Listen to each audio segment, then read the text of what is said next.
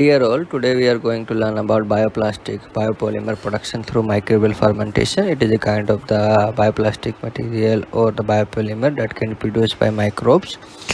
Basically, it is a polyhydroxyalkonates named as PHAs, which is a kind of bioplastic material that can be have the degradable ability and can be used as a plastic. This is a polyester molecule which is a long chain alkene groups are there, and then been separated by R group, and it can be produced by renewable resources. And R group can be different like the CH3, CH2, CH3, and accordingly their names are different, like hydroxyalkanates PHA, then valerate PHV, then hexonate PHA, HX hexonates, then the hydroxyaloctanates PHOs, polyhydroxydecanoate if there's a deca group is there, and the phenylvalerate PHPV. These all kind of the materials are different category of PHA. Majorly the metabolic pathway resides on the known species Cuprea viridis necator, in which three kind of pathway can be used, like sugar, fatty acid, and other sources which directly go for the PHA production, and a different type of substrate can be used. Intermediately, the acetyl coenzyme A is produced to PHA from the three enzymes transferase, reductase, and polymerase, which is known as PHA, PHAB, and PHAC, finally converted into PHB. The steps are for the polymerization are 1, 2, and 3 in 1. There are 2 molecules are joining in second, 2 molecules plus 2 molecules, 4 molecules, then 4 plus 4, 8. Like this, the whole polymerization happens with the PHA polymerase, and it can be seen in the real-time image of that Cuprea viridis necator species, the granule-like appearance of the polymers of these hydroxyalkonates. So these are the molecules found inside the bacteria and can be produced different kind of the product. Like one of the product, waste glycerol, comes from biodiesel plant, can be used as a substrate source for the production of PHA through these Cuprea viridis necator cells, and then finally purification we will get the PHA polymer granules or the polymer like structure after the solvent based separations.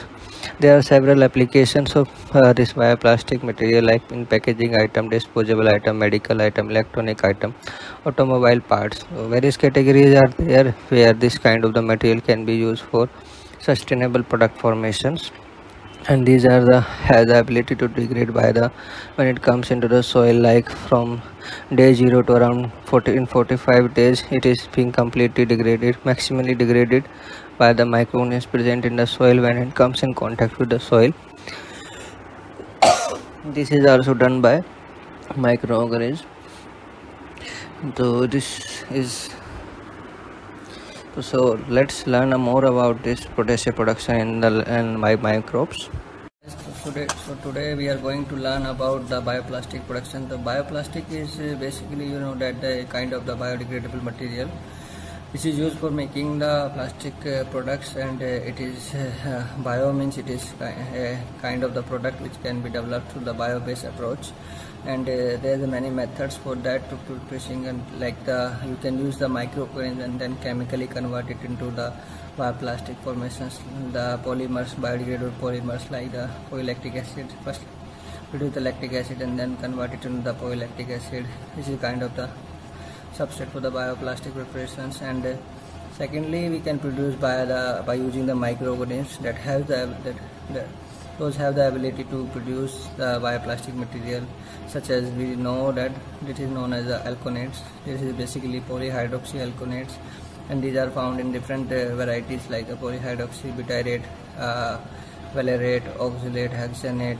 decanate, or these kind of according to the R group attached over there. So basically in the category it is known as polyhydroxyalkonates PHAs, which are mostly produced by the very much specific microorganisms like the Cuprea viridis necator, and the other species are also known for accumulation of these kind of the PHA when the condition is given is a high rich of the carbon source and the limiting condition of the nitrogen. When they grow, they start accumulating the carbon source in the form of the polymeric structure granules inside this through the acetyl coenzyme pathway, and after that they have accumulated it in the monomer to polymer and make a granule-like structure inside the cells, and these bacteria have the ability, when the starvation conditions comes, and they have utilized this again to treat them as a carbon source and then give the energy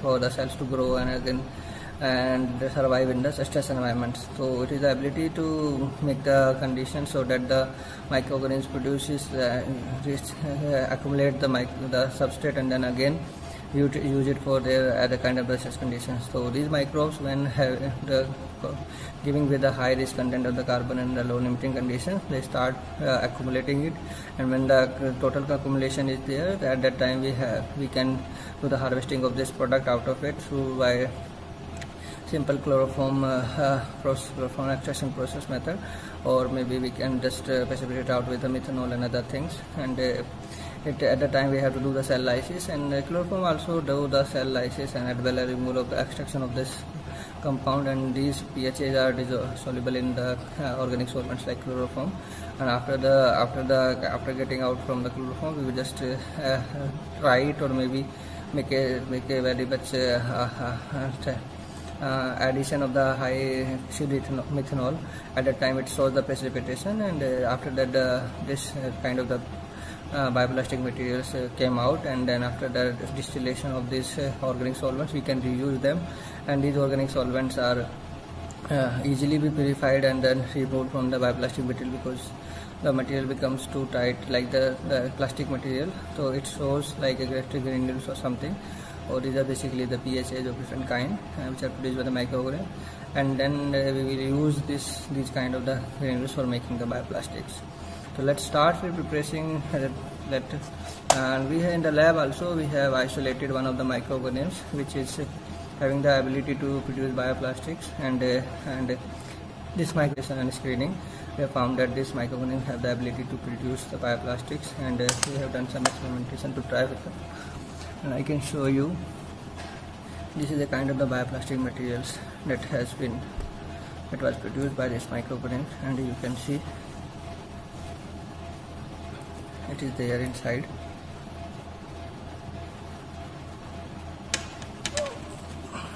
Like this.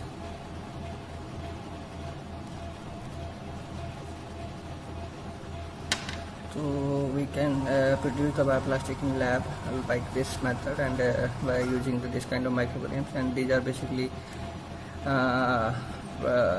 we have provided the high rich amount of the carbon source to produce these microorganisms, mostly the dextrose sugar, and limiting condition of the nitrogens, and we are now going to produce and scaling up it to the fermented level, and we will start with the initial screening and re-sticking of it, so that we will start from the initially start with the revival of the culture and then subculturing of it. After that we will do inoculation in the firstly start in the test tube, then in the small flask, then with the small flask to the reactor level. After that the reactor level we will extract the cells and then make the whole we will take out the whole cell, and then we will just use the chloroform or other reagents to break the cells and also lysis the cells like lysis buffer or something, and then take it out these granules PHA molecules out of it, and then dissolve in the chloroform and do the methanol precipitation and take it out the whole growth out of it. So let's start preparing from firstly with the sticking of it to the new fresh plates of the same medium like the YPD medium. We are going to use it for sticking another, and let's start preparing it.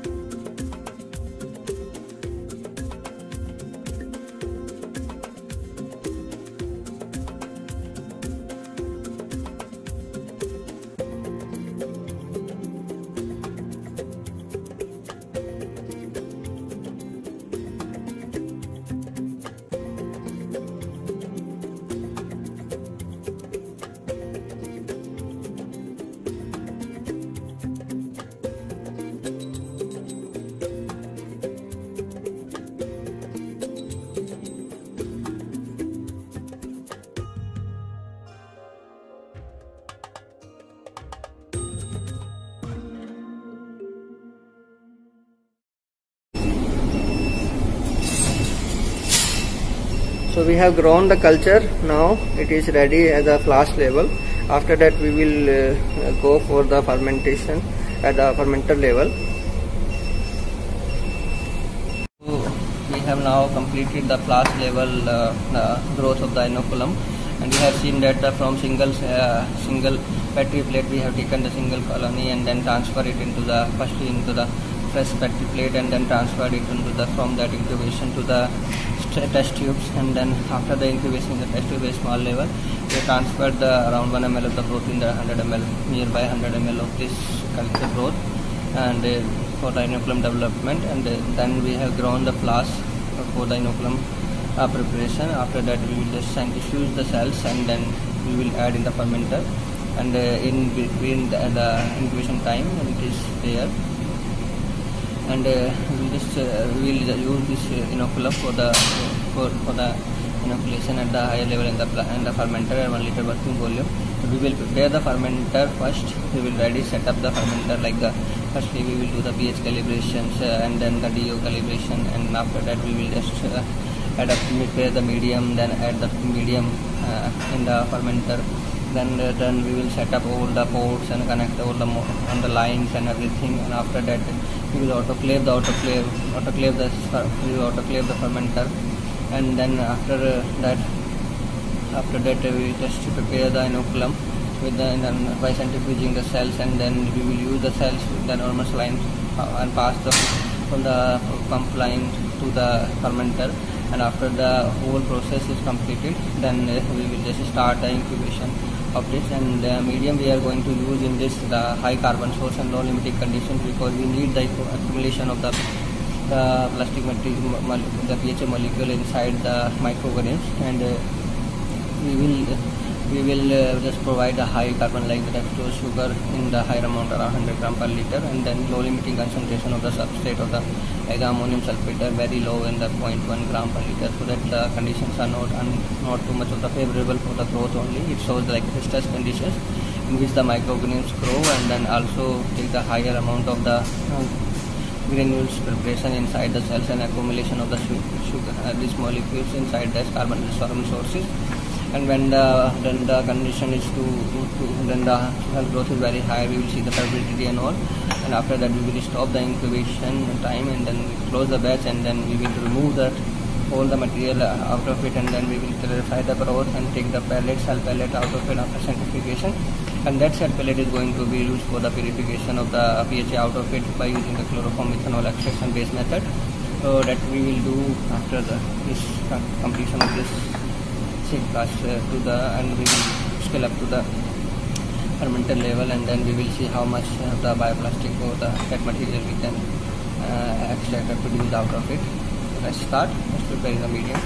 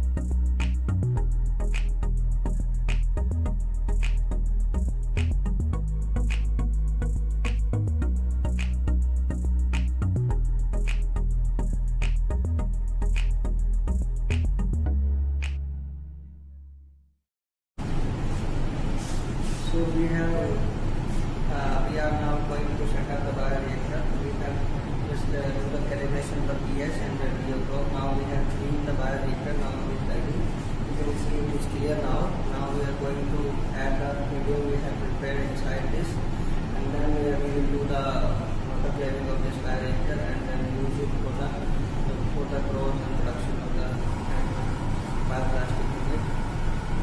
Let's start first adding the medium inside there and then autoclaving of the reactor and then do the evaluations. Firstly we will remove the water from the inside and then we add the medium inside this. This is the harvesting line we are going to use for the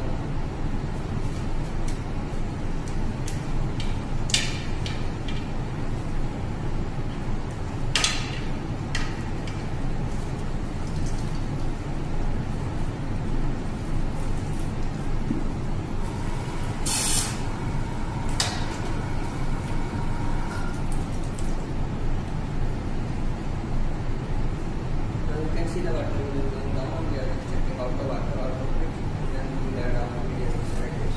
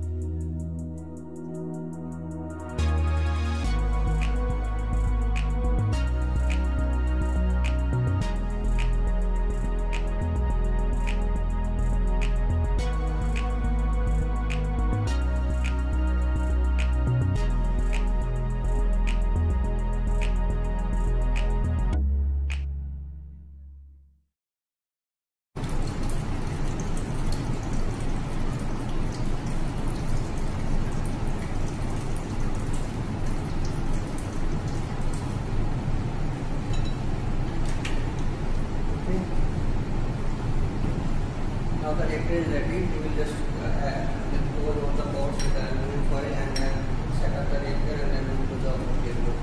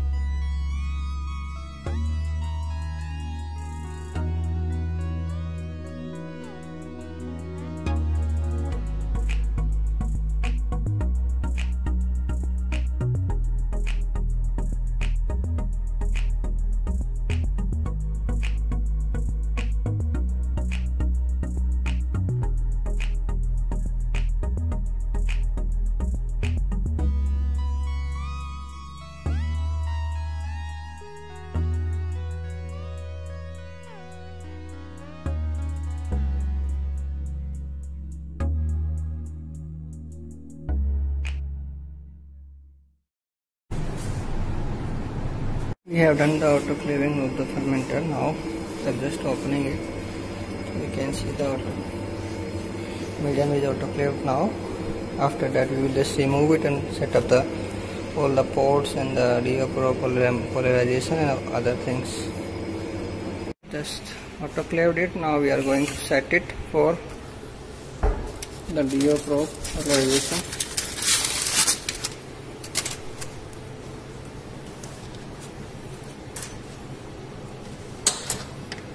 we will just connect the DO probe here.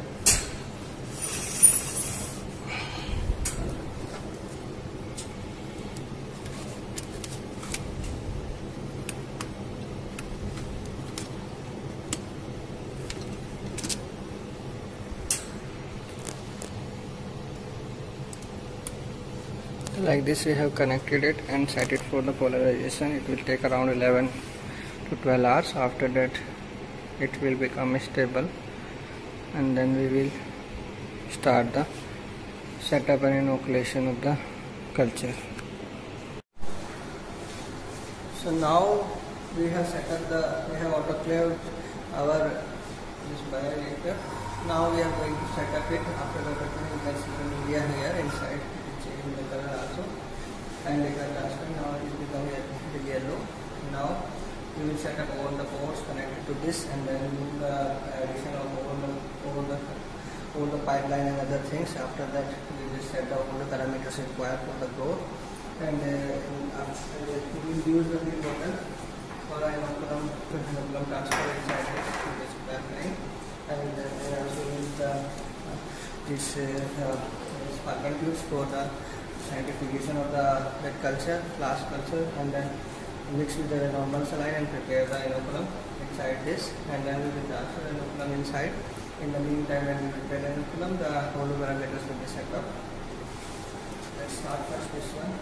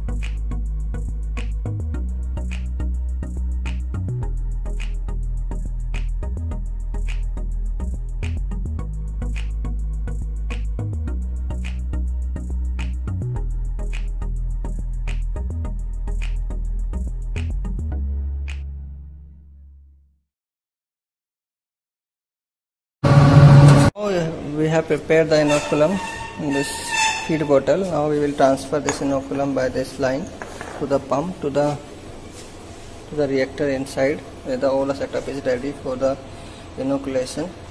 We will just start the pump.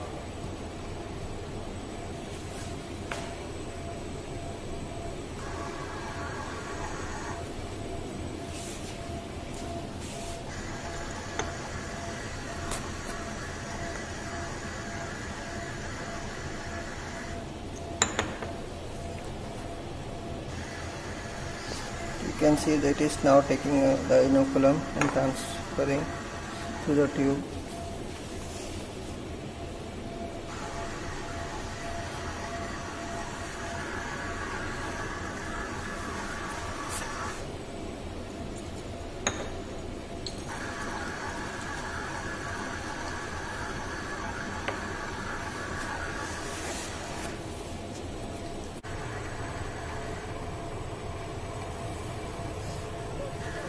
Now it starts dropping down.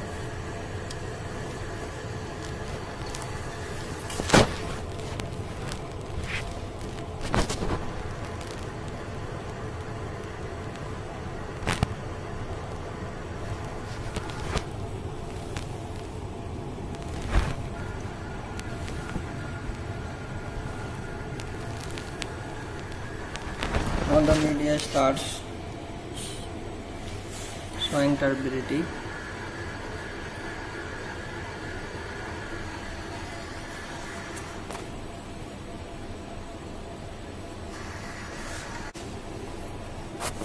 Now you can see the media is completely turbid.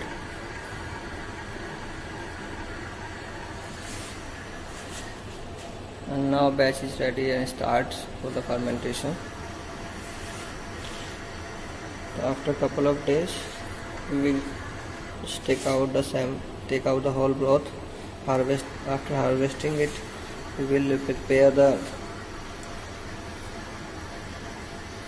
cell pellet out of it by centrifugation. We will take out the cell pellet, and then after that we will see that how much it is producing the granule material, the plastic material, bioplastic material. So we have given the high sugar concentrations and the very much limiting concentration of the nitrogen substrate. It will grow and accumulate the whole PHA inside, and the bioplastic will be produced. So now our reactor is ready. After the complete growth is there, you can see the growth is there, too much of the high growth is there. Now the cells are in too much amount. Now we will remove the whole growth out of it, we will harvest it, and then centrifuge it to get the cells out of it. After that, from the cells we will extract out of the PHA material out of it. Okay, let's start first. We will do harvesting and then centrifugation to prepare the cells, and then do the purification out of it.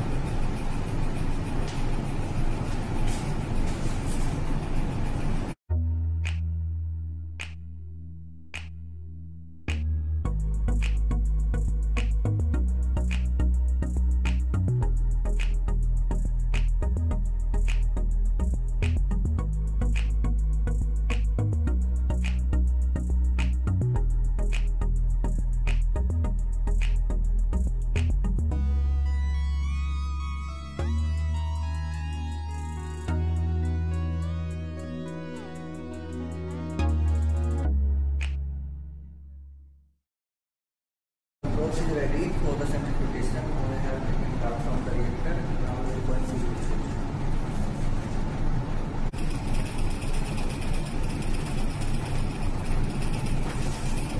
Now we are going to do centrifugation cells.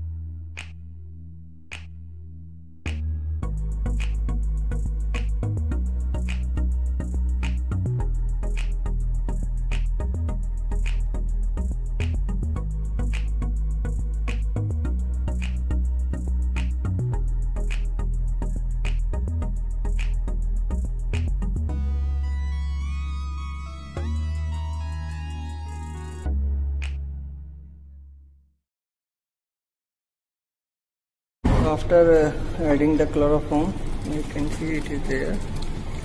We will first vortex it.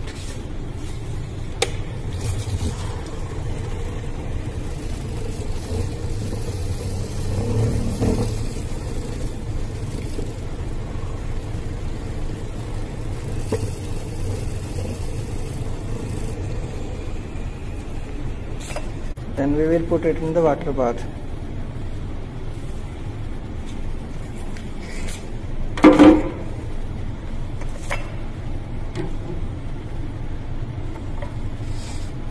In between some intervals, we have to mix it again and again, and then we have set it around 60 degrees C to make the cell lysis and to dissolve the whole content inside the chloroform.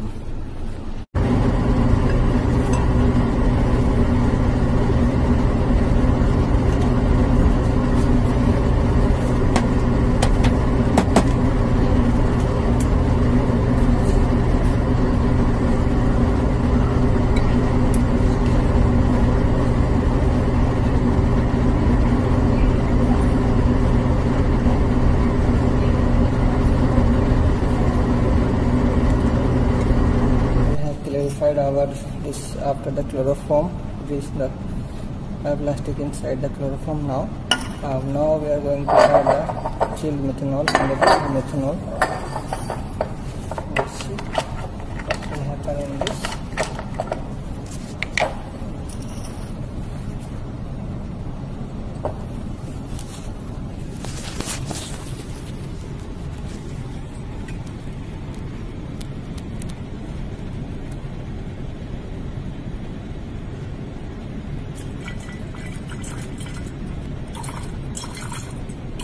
Now you can see the turbidity and precipitation.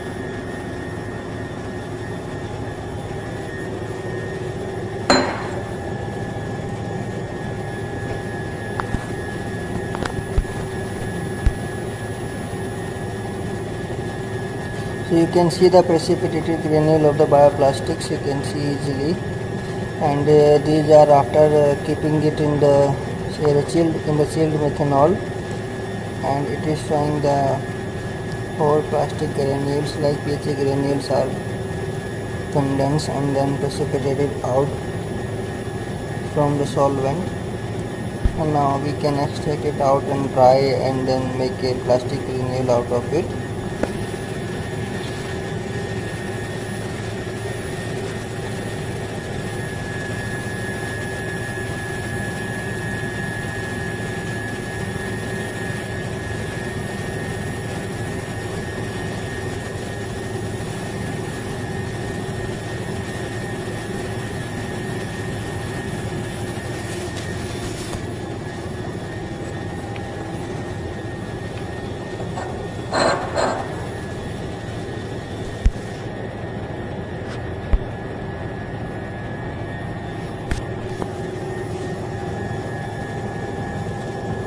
So like this we can prepare the plastic bioplastic by using the microbial cells, and then take it out like this directly. We will take it and then centrifuge or the separate by filtration, and we will see that how these plastics looks like.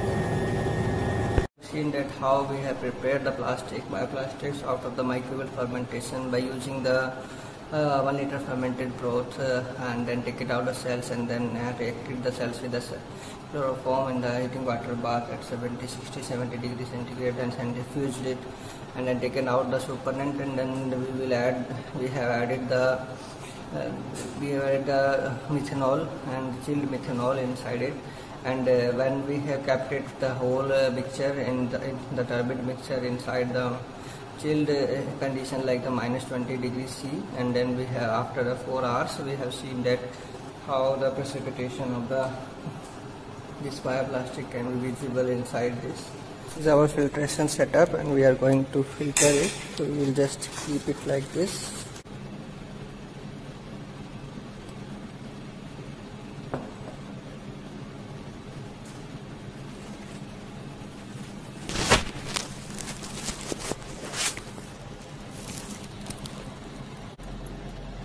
Similarly, like filtration, we can separate it out or we can do the centrifugation, and then we can directly take it out whatever the broth is there. The granules easily, and then now in the tubes, now we will transfer in the petri plate and see how it looks like.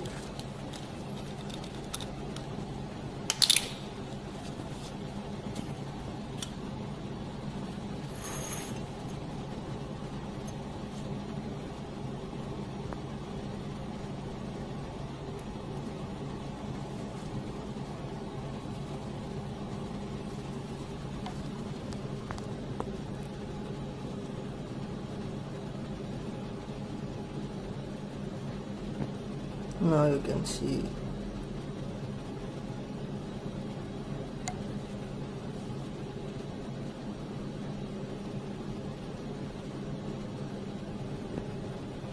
how these start aggregating.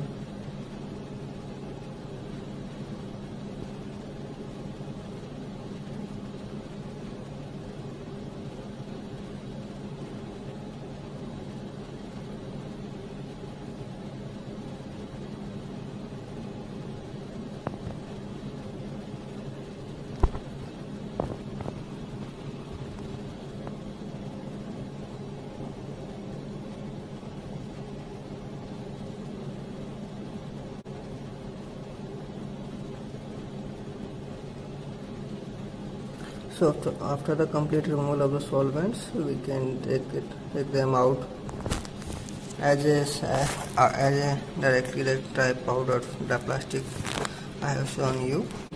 We have taken the filtrate out, and this we can reuse the solvents after distillation and purifications.